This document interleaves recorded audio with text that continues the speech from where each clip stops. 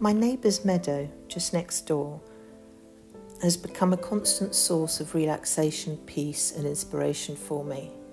It all started at the beginning of the first lockdown, where I couldn't really wander far away from home. So every evening I'd go out with the dog, wander up the parallel driveway to ours, and watch the grasses in the meadow and the trees swaying in the breeze. And I'd find so much peace and relaxation there.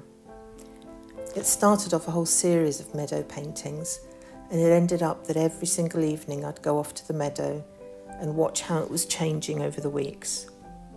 This particular painting, at 150 centimetres across, was really big, and I knew that I wanted to capture that feeling of the leaves of the copper beech, with the light gently coming through them in the early evening as the sun was coming down.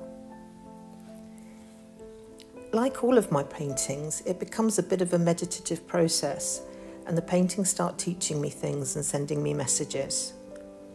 I got quite fixated on what I wanted this painting to be like, but the painting started doing its own thing.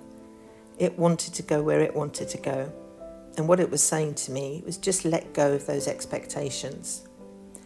Once that title had come up, Just Let Go, then a whole stream of things started happening in my life, the answer to which every single time was just let go.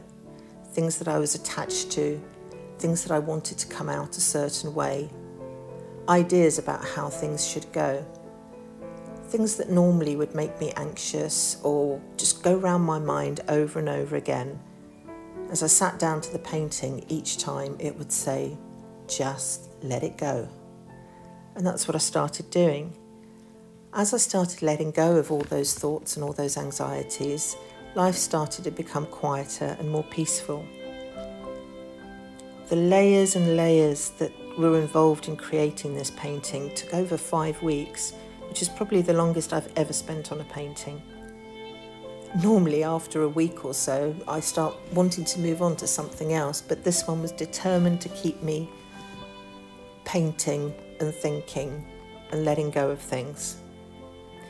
When you let go of anxiety, when you let go of thoughts mulling through your head, you can actually be a lot more at peace and a lot quieter.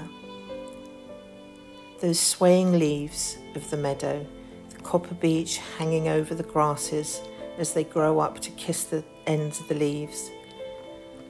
It's just a place where I could let everything go and wander away with the breeze. 5 weeks of sitting and creating layers and layers of a painting and letting go layers and layers of all the stuff that was going on in my head. I'm so grateful that these paintings teach me these things, send me little messages, and I'm also grateful for that beautiful meadow next door, which I just love so much.